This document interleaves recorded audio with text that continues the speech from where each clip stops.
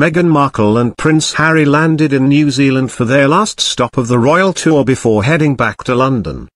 The Duke and Duchess of Sussex, who are expecting their first child, have been busy touring Australia, Fiji, Tonga and lastly New Zealand, where the former Suits actress has debuted her baby bump in a number of stylish ensembles. This fashionable streak continued for the Duchess as she attended her first formal evening event in New Zealand, dressing in a stunning black cap-sleeve gown.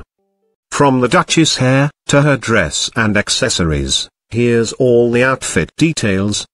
Top stories: Meghan Markle's maternity style revealed as the Duchess of Sussex debuts baby bump. The secret royal hack Meghan Markle and Kate Middleton shared to make their legs look longer. The Duchess of Sussex oozes Hollywood glamour as she stuns in green Antonio Berardi dress. Meghan Markle looked breathtaking as she attended the evening reception at Government House in Wellington.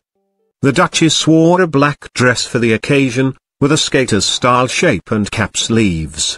The dress is by designer Gabriela Hearst. Accessories: Meghan finished off the classy look with a black clutch bag, stiletto heels and a new necklace. Most popular Dancing on Ice 2019 lineup: who are the contestants on the new series?